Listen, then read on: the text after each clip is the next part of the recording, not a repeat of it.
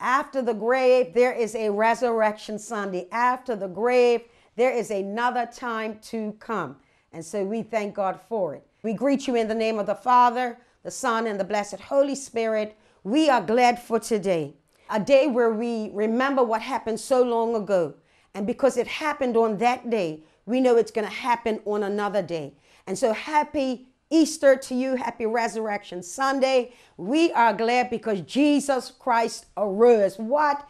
He arose from the grave, and he has all power. One more time, he is at his place of being omnipotent, having all power, and we give glory to God. So at this time, I am going to pray.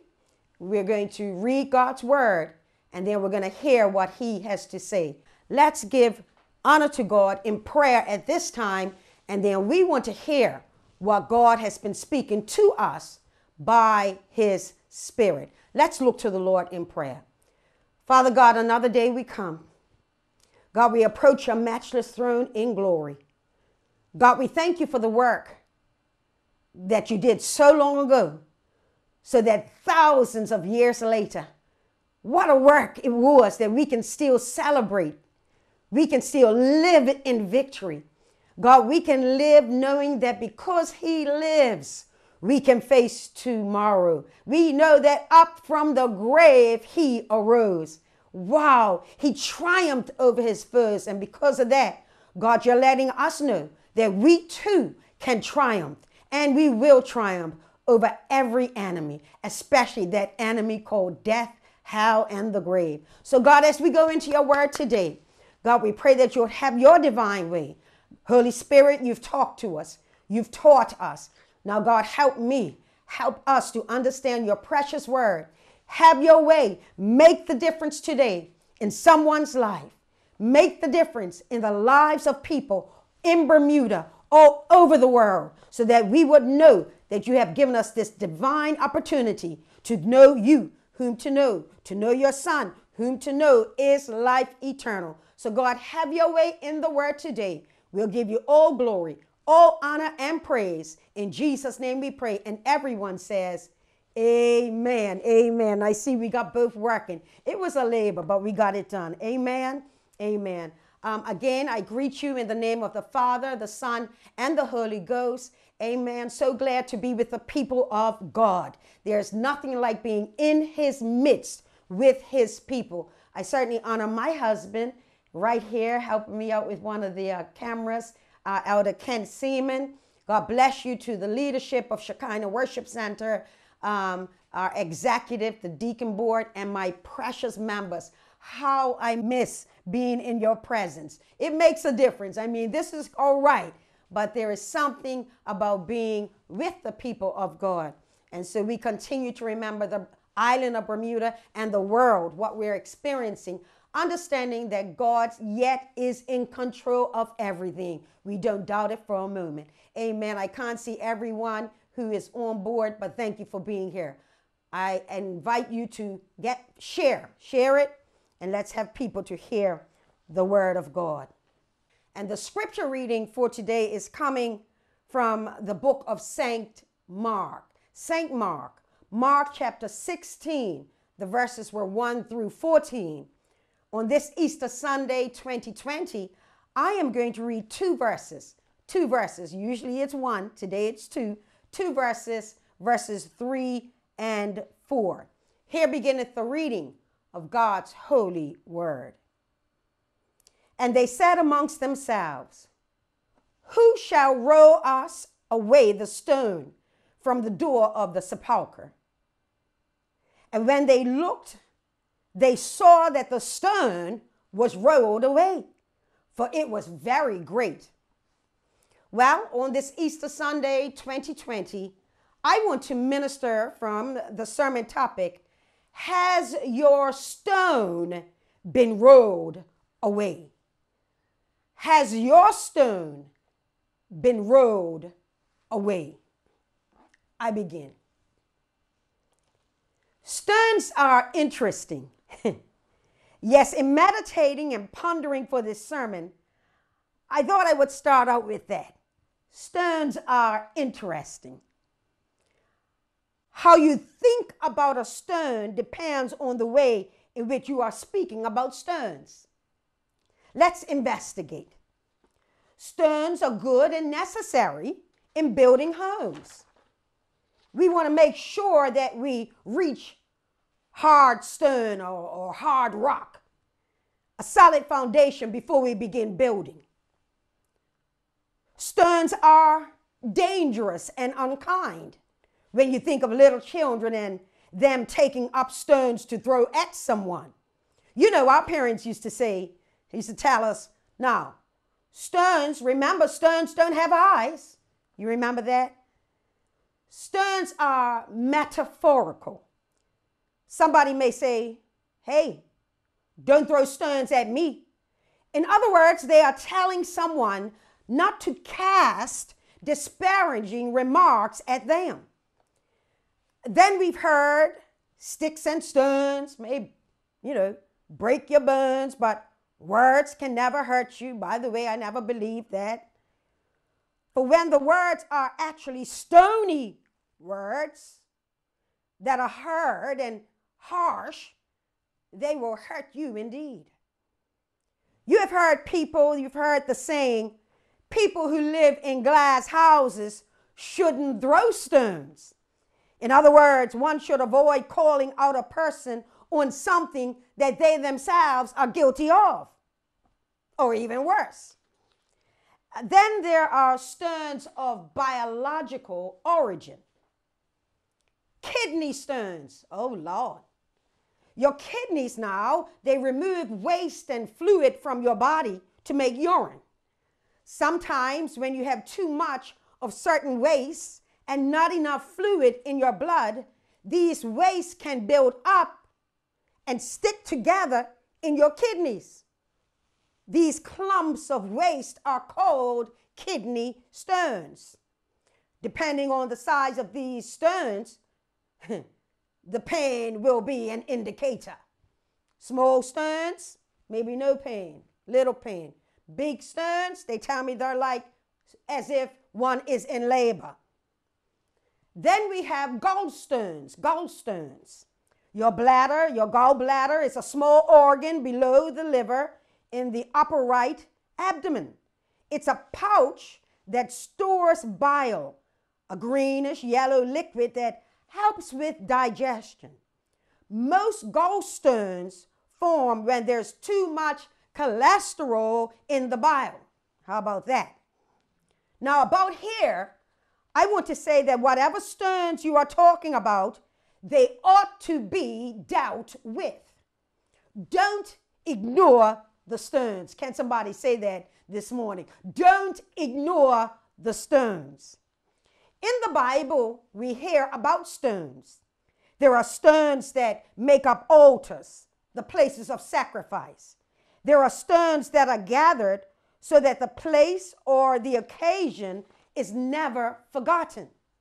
There are stones in the ephod of the high priest to represent the nation of Israel, each tribe. In particular, I want to mention that when people broke the rules of the old covenant, they potentially could be stoned to death. Are you hearing me? Consider this, that our Lord and Savior Jesus Christ was the stone that the builders rejected, and under the law, he was put to death. My. Let me read a little bit about that. Psalms 118 verse 22, it says, the stone which the builders refused is become the head stone of the corner. You know, it kind of makes you think that, hey, now wait a minute. When I am rejected, when others throw stones my way, I've got to look at this as being not necessarily a detriment or a negative, but somebody positively cannot handle me, yet God will bring me through this stern moment. And then in Matthew 21:42, it reads, Jesus saith unto them, did you never read in the scriptures, the stone which the builders rejected, the same is become the head of the corner. This is the Lord's doing, and it is marvelous in our eyes. Woo. 1 Peter 2 and 27, it reads, unto you therefore which believe, he is precious. But unto them which be disobedient, the stone which the builders disallowed, the same is made the head of the corner. So don't be too upset when you're rejected. Jesus was rejected. Don't be too upset when they call you names. They called him names. Church, what we cannot miss is the importance of stones as it pertains to the life of Jesus Christ, the personhood of Jesus. A lot of what has been previously established by builders, hear me, the builders of religion, Abraham, Isaac, Jacob, was replaced by Jesus Christ. Let me get that to you again. A lot of what has been previously established in the Bible by the builders of religion, Abraham, Isaac, and Jacob, is now about to be replaced by Jesus Christ. Though rejected by the Jews, rejected by the current church administration of Pharisees and Sadducees, Jesus was set to become the very cornerstone which would take things to the next level, the ultimate level. And so what we want, church, is that we have relationship over religion. How about that? A personal relationship with God over the relationship of the priest with God.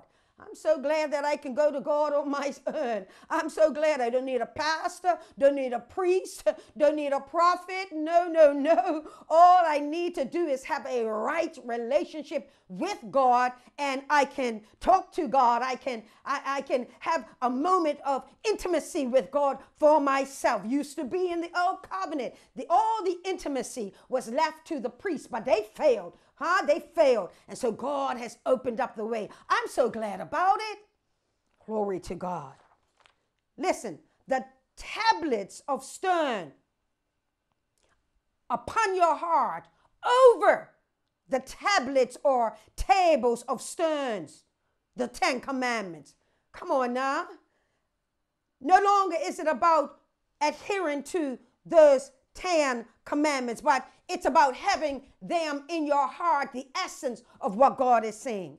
So let me now make this general statement, which I shall support in the text. Choose today to let no stone speak for you. Choose today to let no stone speak for you. Rather, roll away any stone, remove any stone, pass any stone, are you hearing me, that would hinder you from freely being in relationship with our cornerstone, Jesus Christ. The question is, has your stone been rolled away? So let's look at the text. And in doing so, let's look at the following 3 points.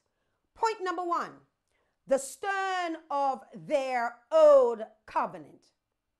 The stone of their old covenant. Point number 2, the stone of their sight. The stone of their sight. And point number 3, the stone of their heart. The stone of their heart. Let's deal with it. Point number 1, the stone of their old covenant. Let's take a look at verse number 1. It reads, and when the Sabbath was past, Mary Magdalene and Mary, the mother of James and Salome, had bought sweet spices that they might come and anoint him. Okay, let's pull out some key factors from this verse that speak to the passing away of the imperfect law to bring us into another covenant, the covenant of grace. We have experienced the loudness and even the anguish of Good Friday. This makes sense because birthing is noisy. Can I get a witness right there? Hence, the birth pangs of the new covenant to come can clearly be seen on Good Friday. Saturday, or the Sabbath, was a time of silence. Let me say that again. Saturday, or the Sabbath, was a time of silence. Let's call it silent Sabbath. Silent Sabbath. For there was about to be a shutting of those things that had suffocated the people into obeying hardened and excessive laws that they had built upon the 10 Commandments. Now, when you look at this word Sabbath, it comes from the Hebrew word Shabbat. Shabbat. This word means rest. It refers to rest. Put it to sleep. Put it to sleep. It refers to rest. Ain't nothing going to be happening on that Saturday. Put it to sleep. Church, I can clearly remember, and some of you, you're going to know exactly what I'm talking about. I can clearly remember that after giving birth to each of my girls, all I wanted to do was sleep. Come on up in here now. Come on, come on, come on. After all that labor, all that pushing, all that pain, birth the baby and go to sleep. You know, I thought about that. I said, that's probably why they take the baby. They know that mama, she ain't going to want to be up right now. She needs, Lord have mercy, she needs time to recover. Hallelujah. All I wanted to do was sleep. The labor had been noisy, painful, and pronounced. The labor had been totally draining of my energy. Oh, I hope somebody's getting it right there. That Saturday, that day of rest was because I'm drained of what has taken place. What has taken place is now over, and so I need to rest. So hear this. The removal, my God, of that which was in me, it was in me, was no simple thing. No. I had worked in labor and now required rest. I mean, the rest was so needed that no one had to tell me, go to sleep. I don't remember any of the doctors. I don't remember my husband, anybody saying, now, Maria, you should go to sleep about now. It was automatic that after the labor of what had been, it was now time to go to sleep. The Sabbath day is about rest. The Sabbath day is about a necessary sleep because you have completed a labor and there is something else to come. My God, my God. Postpartum, Lord have mercy. Postpartum declared that I must sleep now because from now on, there was a little one that needed my attention. You're feeling me, church? Life was about to be different. Life was about to be better. Church, this is the essence of why we are Christians. Why we are Christians and not one of those who adhere to the old covenant. Jesus labored on Friday. We hear nothing of him during the Sabbath. And then we hear all about the newness of him on that Easter Sunday morning. You see, Easter Sunday morning is new. Easter Sunday morning is different. Sorry, I can't look back now. I know it happened. Friday happened. Saturday happened. But Sunday morning's new. That's why we celebrate Resurrection Sunday with vim, vigor, and victory. Because he got up from the labor of the Lord. He got up from the time of rest. And now he lives forevermore. Yes, the law of Moses and the prophets was needed. But now a better covenant has arrived. May we never remain so affixed to what was that we either refuse the better covenant, the new thing, or we try to live in both worlds. That's what people are trying to do, live in both worlds. I continuously tell you, church, you know I do, that the moment that you mention Jesus, the moment that you mention faith, the moment that you preach from the new covenant, you're a Christian. I don't care what day you worship, you are a Christian. Yeah. On this day, we shall see that there was indeed a shift of seismic proportion as the old stone, I said it right there, as the old stone was rolled away to usher in a new era. That stone had to be rolled away. That stone that was larger than life, that stone that was just a part of who they had been, had to be rolled away. The verse says it. The Sabbath was past. Look in your Bible. That's what it says. The Sabbath was past. We cannot talk about the Marys in the verse until the statement is made that the Sabbath was past. It's the first statement. Come on. That on this day, the Sabbath was past. These women, obeying their traditions, came to anoint the body of Jesus. They came to do what the Lord told them to do. They came to do what they had always known should be done. Let's talk about it. Tradition was that before bodies were buried, that they were perfumed. However, because Jesus died a few hours before the Sabbath, they could not do that, which was traditional. They could not do that which was traditional. Hence, the women went to complete a traditional work on Sunday. Do you hear me, church? Do you hear me, people of Bermuda? Do you hear me, people all over the world? They went to complete a traditional work on Sunday. Don't miss that. They went to try to complete what was done to bodies under the law. However, Jesus was not in the tomb. You think Jesus was going to give permission for the law to continue when he had been through what he had been through on Friday? You see, they wanted to roll the stone away and anoint the body of Jesus according to the old law. No, this could not be allowed, for there was no sweet fragrance or sweet perfume that was to be added to this situation enacted under law. Don't try to sweeten, look. Don't try to sweeten the law by talking about Jesus. Don't try to sweeten the law by talking about faith. I'm telling you, I appreciate the teacher. I appreciate the elementary teacher.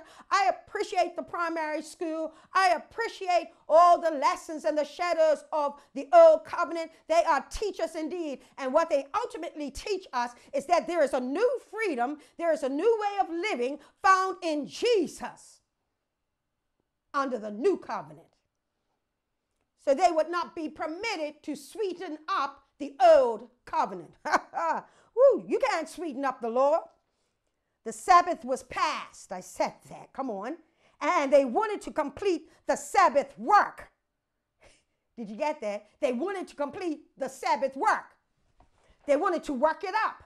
They wanted to bring it up. Lord have mercy. They wanted to complete the Sabbath work that was done to the body of a Jew. Can you, my Lord, can you imagine if Jesus was still in the tomb and they had gotten in there and continued the law? Jesus got up to make a bold statement that even his body was not going to be subjected to the law after his death and upon his resurrection. This is why Jesus had previously, beautiful, this is why he had previously said to Mary at the dinner of his friend's home. Let me read it. John 12:7-8. Come on. It says, then said Jesus, let her alone. Against the day of my burying has she kept this. For the poor always you have with you, but me ye have not always. Come on. Remember when she broke that alabaster box and she poured out that oil, that perfume? That was the anointing for this day. Yeah, anoint me under your law. But when Sunday morning comes, you can bring all the perfume you want, all the sweet spices you want, but you will not anoint the body of Jesus. Come on. These women had prepared the spices before the Sabbath on the Friday and they tried to deliver Sabbath spices on a Sunday. Did you hear me? Did you hear me? They tried to deliver Sabbath spices on a Sunday. But Jesus was not to be perfumed with the carryover anointing of the old covenant. No. He was on this Sunday, the start of the new covenant in his blood, by his blood, not going to permit an old thing to continue. Verses 2 and 3. And very early in the morning, the first day of the week, they came unto the sepulchre at the rising of the sun. And they said among themselves, who shall roll away the stone from the door of the sepulchre? This reminded me of the song, it's not by might, nor by power, but by my spirit, said the Lord. Yeah, that's the song. The stone could not have been removed by a human.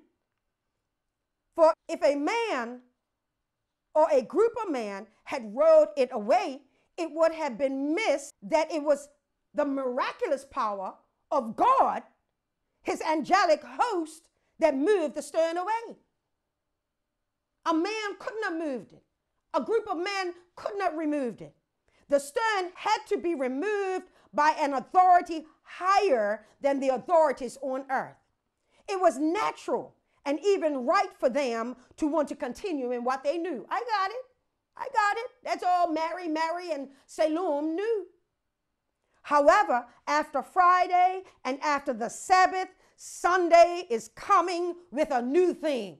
And again, you can't anoint the new thing and the old thing at the same time. There will be no double anointing.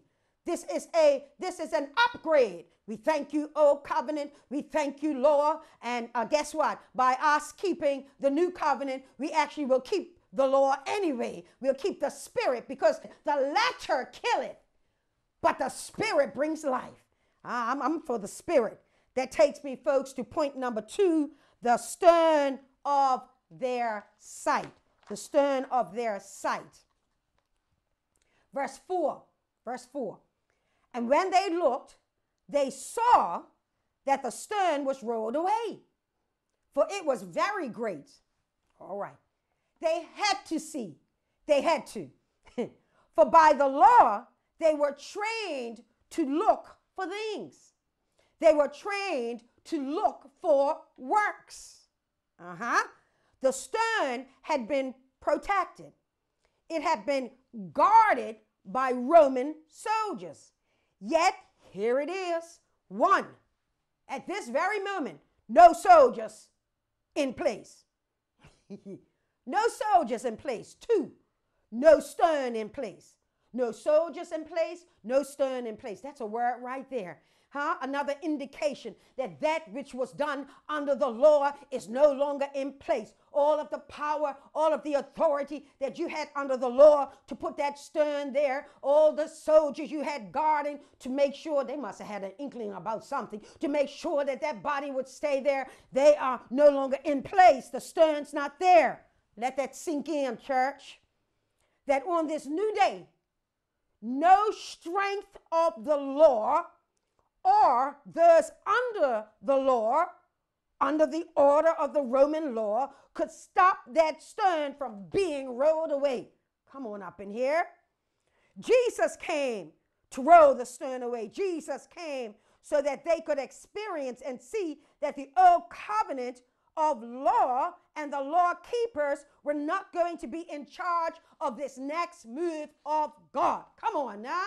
You know, we talk about paradigm shifts. We talk about the next move and making shifts. I'm here to tell you this was a divine shift right here. where God had decided, decreed, and declared, and it became manifest that the old covenant would not be a stronghold in the new covenant, that the old covenant was a teacher to prepare you for what's to come.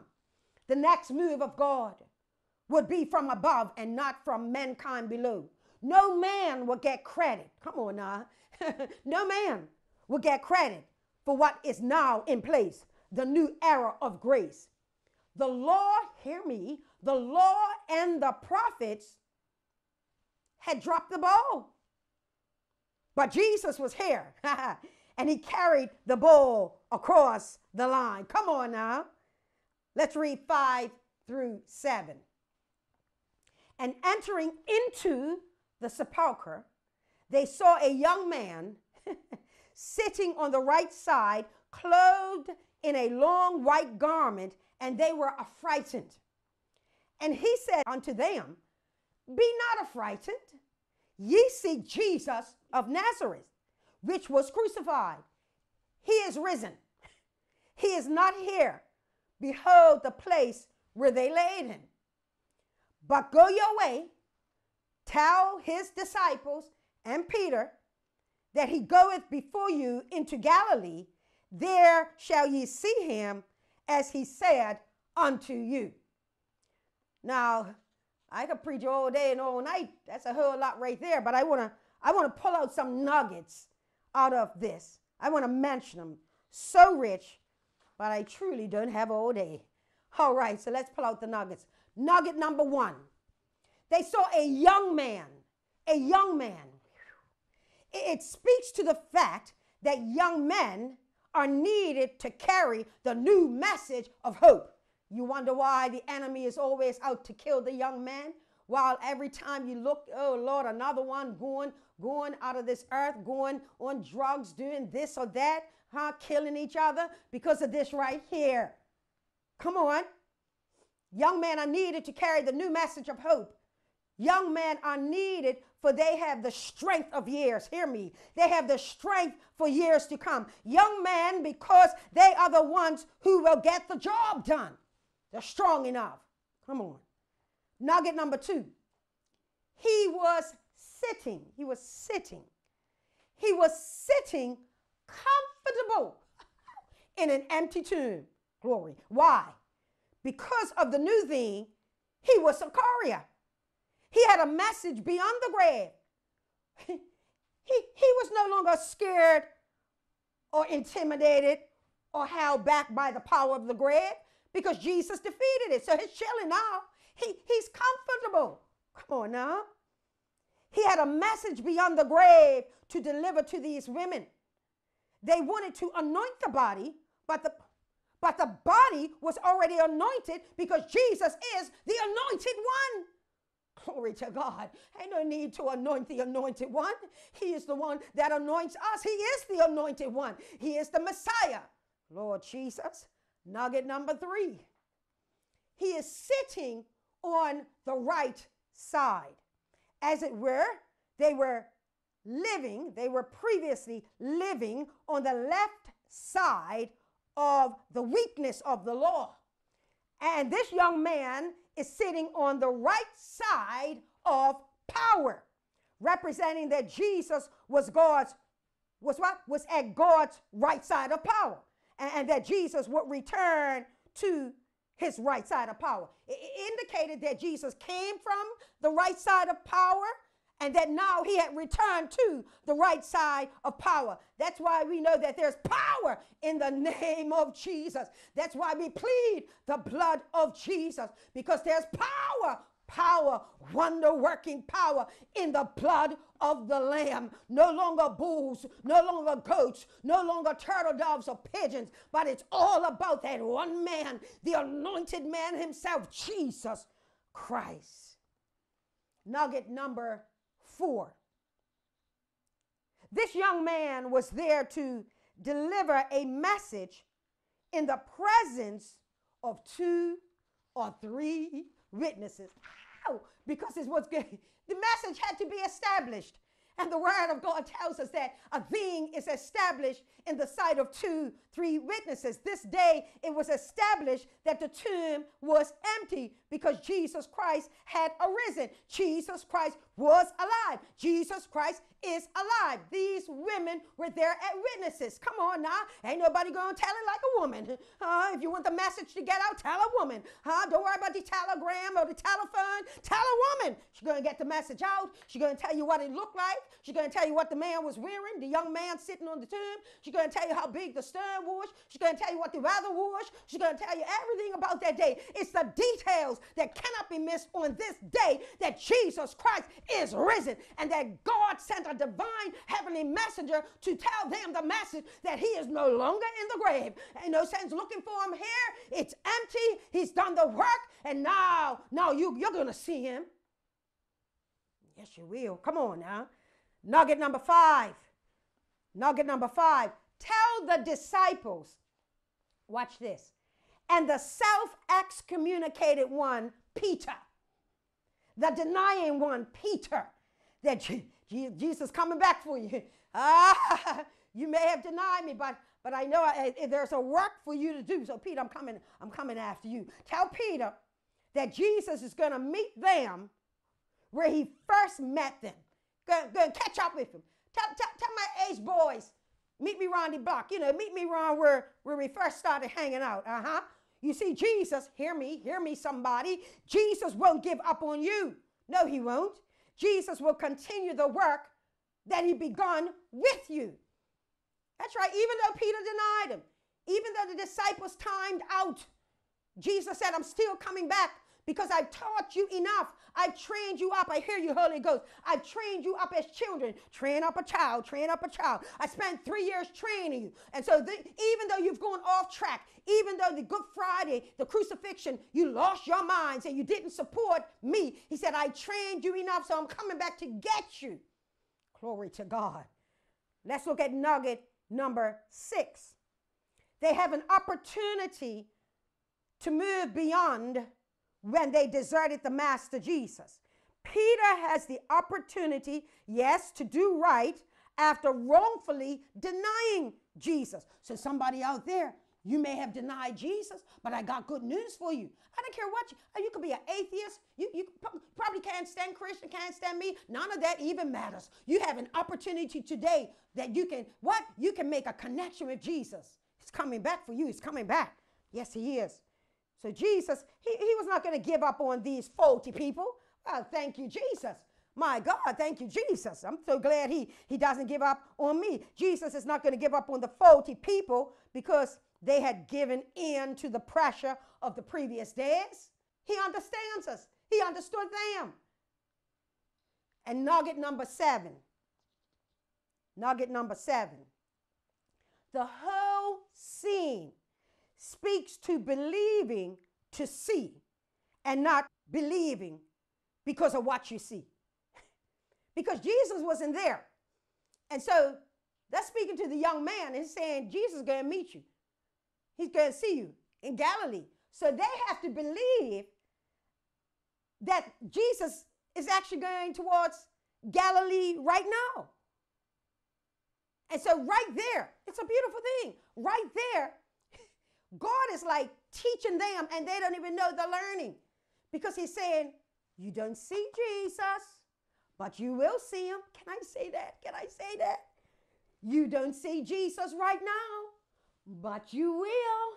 My God, because he got up on this day. We may not see him walking around Bermuda. We may not see him if we go to Israel, but you're going to see him if you believe. My Lord, my Lord. Huh? And that's why we can have as a preamble of our life, we walk by faith and not by sight.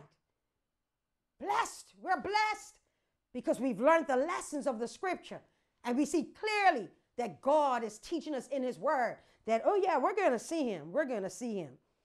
And that takes me to our point number 3, the stone of their heart. The stone of their heart. Let's talk about it. Verse number 9.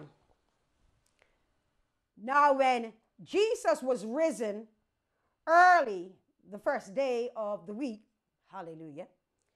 He appeared first to Mary Magdalene, out of whom he had cast 7 devils.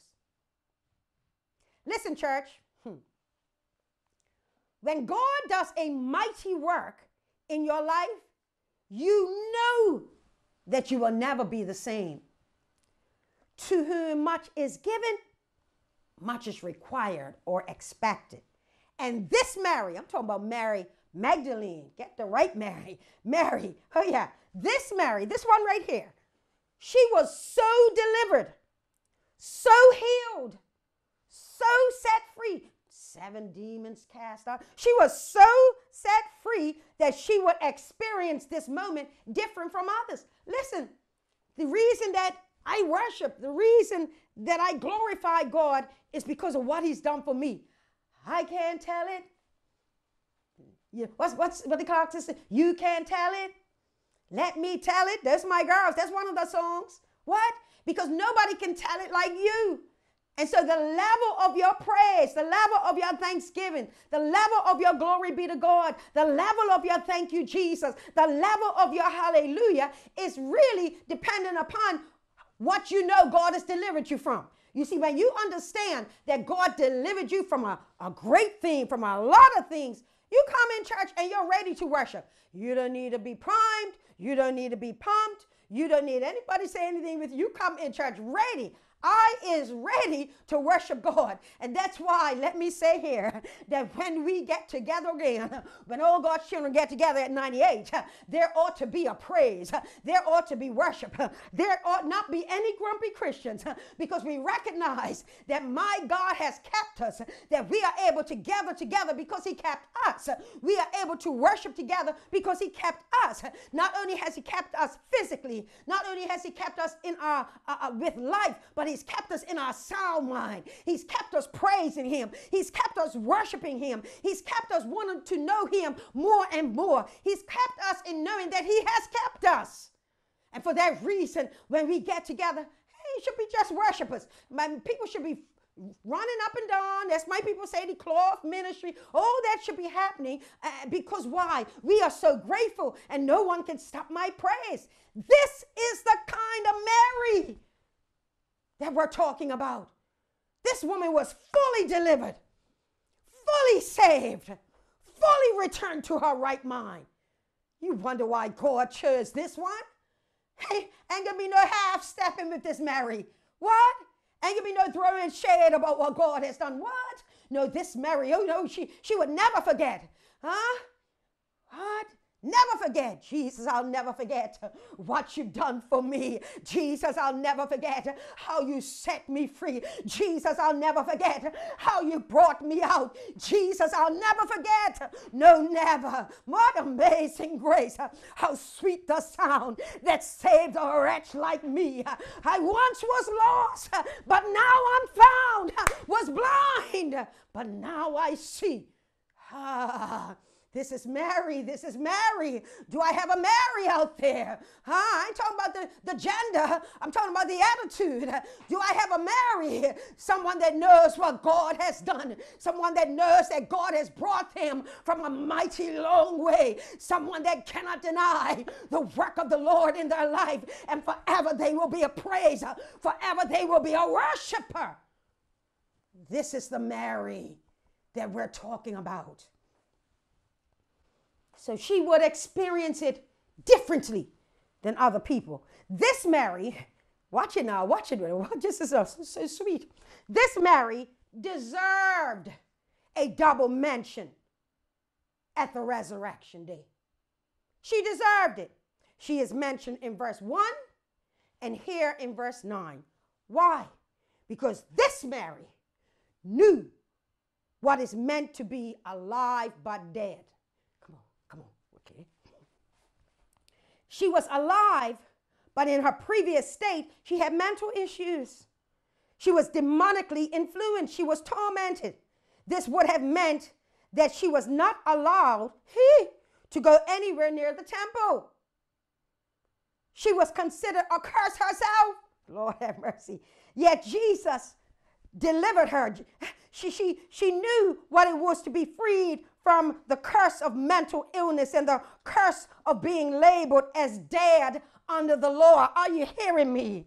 Jesus delivered her. Come on. And so now she will be a witness that Jesus, who became cursed for our sakes under the law, was now delivered from death, from the death of the curse, and was now alive. Jesus had new life, and she could relate to that. I'm telling you, this Mary got it like no other Mary could.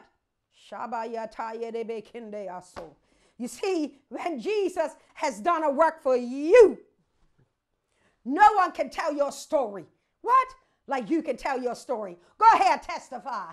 Come on, the next time we meet on a Sunday night testimony time, I expect I'm going to have to limit it. I'm going to have to do a carryover or something because there should be so many testimonies of what God has done. Nobody can tell it like you can tell it. Verses 10 and 11. Mary. And she went and told them that had been with him, as they mourned and wept. And they, when they had heard that he was alive and had been seen of her, believed not. They don't want to believe a woman. They don't want to believe a woman anyway, because they disregarded women, because they disempowered women. They didn't believe that women should be preachers. So why would they believe in women? You see what Resurrection Sunday means to me?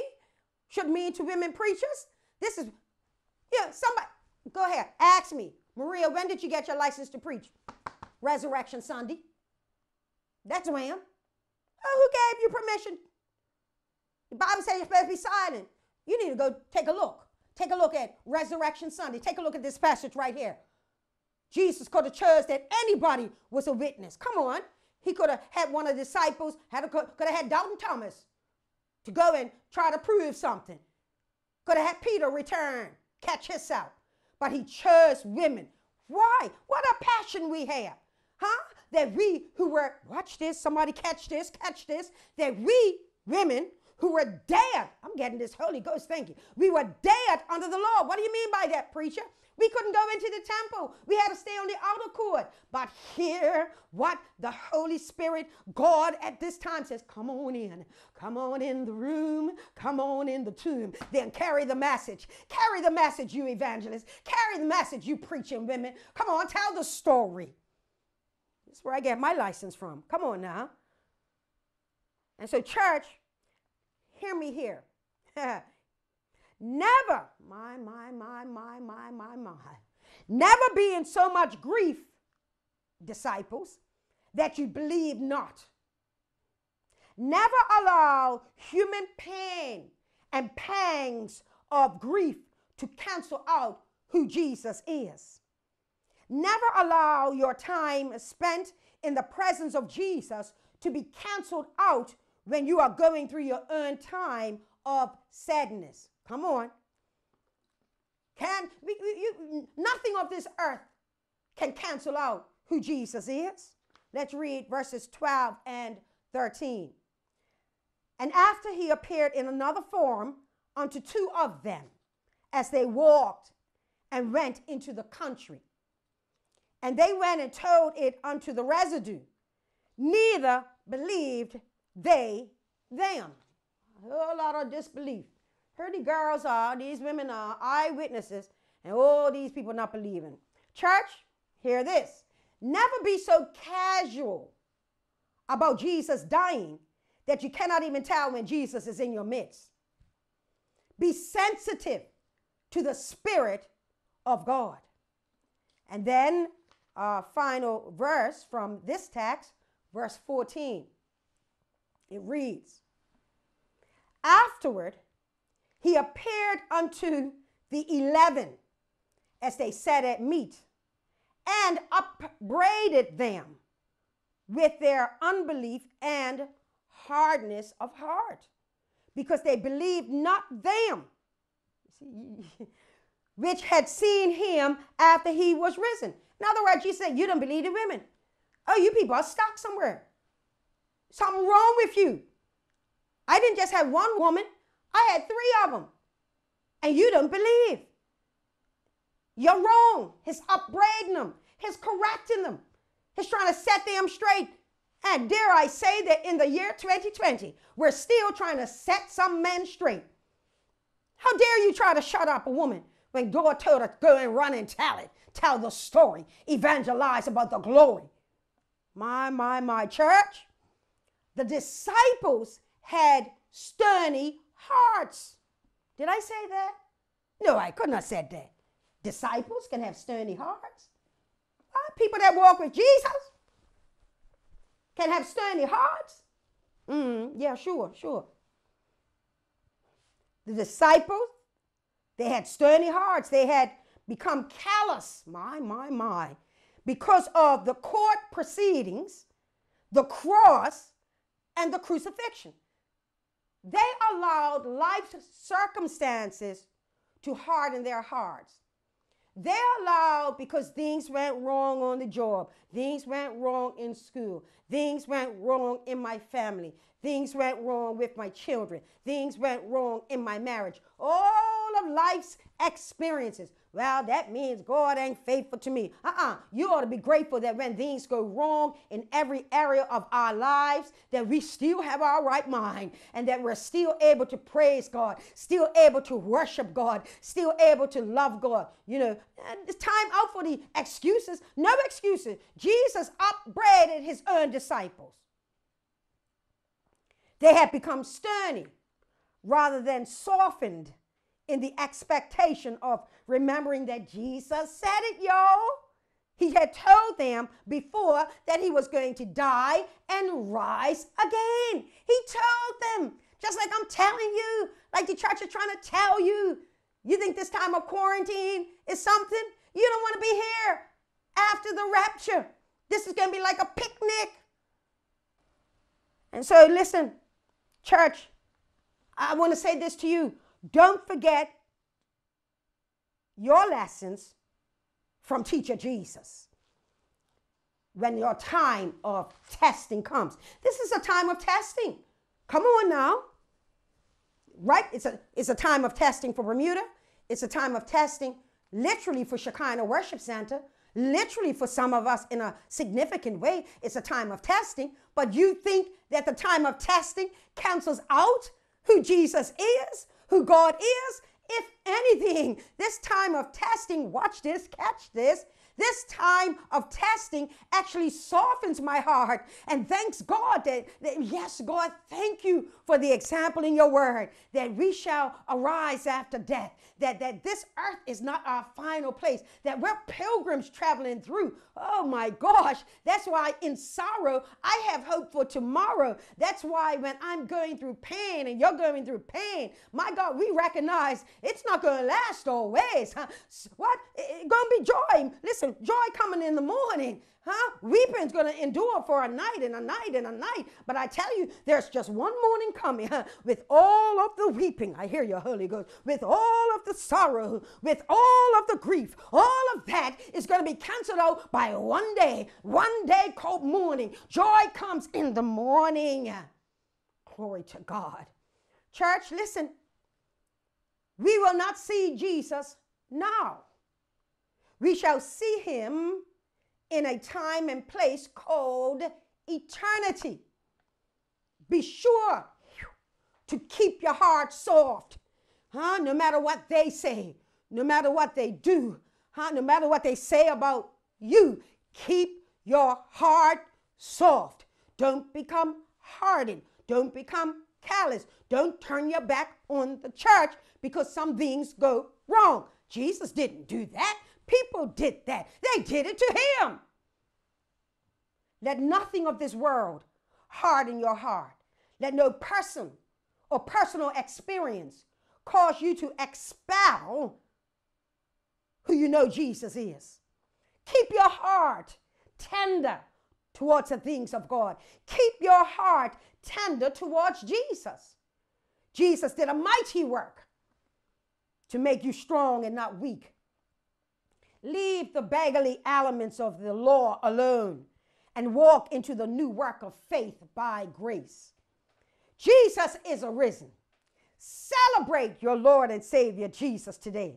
Yes, because he lives, I can face tomorrow. And listen, not only can I face tomorrow, but I can face tomorrows. In other words, every day I know that because Jesus got up, I'm going to get up. Every day because he was triumphant over the grave, I know that every child of God that names Jesus and knows Jesus as Lord and personal Savior, you are going to get up too. We are going to arise also. And so because of that, surely because he lives, I can face tomorrow. I'm glad about that. I don't know about you, but I'm so glad that indeed I can face tomorrow. Has your stone been rolled away? Don't block it. My God, at this point, I don't care what has taken place. Jesus did not do that to you. Instead, he wants to bring you through. No hurt, no pain should keep you from the love of God. As a matter of fact, every hurt and every pain should push you into the presence of God. So on this day, Easter Sunday, the year 2020, I invite you who do not know, if you don't know Jesus Christ as Lord and Savior, what? Outside of Good Friday, this is the next highlight day. This is the highlightest day when the light of the world got up. So why not let him light your world? Forgetting those things are behind. Decide now to move forward.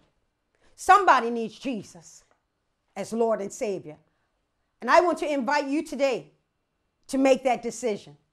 It would be so exciting for me to know that somebody today on Easter Sunday gave their heart, their life to Jesus Christ. And so what I'm going to do is I'm going to say the prayer. And I'm just like, wow, God, let someone on Facebook, let someone on YouTube give their life to Jesus today. And so let's pray. As a matter of fact, if you're a sinner, you want to accept Jesus into your life, into your heart, so your heart doesn't remain stony, I'm going to ask you to repeat the sinner's prayer after me. Let's pray. Dear Lord, I thank you for this day. The day that Jesus Christ arose from the dead. God, I confess that I am a sinner. God, today I make a choice. I choose to ask Jesus to come into my heart. I believe Jesus hung, bled, and died to take away my sins. And since I accept that work today, I give you my life. God, I thank you for making me a new person. Jesus, I thank you because now you are my Savior. You are my Lord. You are my soon coming King. Jesus, I give you my life. Help me. Guide me. Teach me by your Spirit so that I remain strong in the faith. I ask this in Jesus' name. Amen. Amen. Wow. Just like that. Just like that. I'm telling you, it's not like a tough thing. It's a decision. And just like that, you have become a member of the family of God. Welcome into the kingdom. Welcome to eternity in heaven. Welcome to a time that is absolutely precious. And I invite you to let me know about it. Our email, and one of my members in each place, they'll write down my email for you. My email is swim@logic.bm. I want to know that you gave your heart to the Lord. Certainly, I avail myself, the church, our leadership, that we would be able to minister to your heart. You need a church home. If you're in Bermuda and you don't have a church home, I expect to see you on the first Sunday that we gather together. Hallelujah. It's going to be a divine time. And so again, reach out to me at swim@logic.bm. Swim@logic.bm. It comes only to me, all right? I would love to know it, to celebrate you. Thank you for making that decision. Why am I saying thank you? Because it's like, because you're going to add more. Jesus had you to exist because you have gifts and talents. And now that you come into the kingdom, we're going to win now, and we certainly know we win in eternity. So certainly be blessed, amen, and continue to know that we are looking forward to building the kingdom while we're yet on earth before we transition to that eternal place. All right? Make your choice. Make your choice now before it's too late. Amen, amen. Shekinah Worship Center, friends, family, those tuned in locally and abroad, let me give a word of prayer for you and to just let you know that we surely miss you being physically with you, in company with you. It's precious. Now we know why God said, forsake not the assembling. It should make a difference. It really should. So let me say this, speak this prayer over you and even concerning our island called Bermuda. Let's pray. Father God, we do thank you for this day. God, we thank you that your son Jesus arose, and that because of that, God, we have the hope of eternal life, that we win. God, we are in a time that you know the outcome of it. And God, I ask that you'll continue to be with the Shekinah Worship Center family, be with our brothers and our sisters locally and overseas, be with everyone. God, continue to reassure us that your plan is right on time, that this is our most precious time. Cover them with the precious blood of your son, Jesus Christ. God, we pray for the island of Bermuda, the government of Bermuda being led by our Premier, Honorable David Burt. We pray for him and his cabinet, his party. We pray for all leaders in government. God, that you will continue, God, give them wisdom in everything that they do. God, may they seek your heart in everything that they do. God, you be glorified in this situation. God, I bring to you our covering, our Bishop Jacqueline E. McCullough. God, we thank you for this woman of God who continues to encourage us even during this time. Remember our Beth Rapha family and our Rapha Alliance pastors. God, we thank you for what you will do. Personally, God, I thank you for each family here, and certainly my family, Mom, Dad, and Al, and the rest of the family there at the home in Pembroke. God, we just glorify you. You're keeping us. Just another day. Every day we can thank you for it. Pray that you continue to strengthen my husband and my children wherever they are, that you continue to be with them, protect them. My prayer, the prayer that I pray for my family, I pray for all families. Have your way. We'll give you glory, God. Remember Cameron. Hallelujah. God, we give you glory. We give you honor. We give you praise. We thank you, God. And we love you. Hallelujah. Thank you. We love you in everything for who you are. In Jesus' name we pray. And everyone says, amen, amen, amen.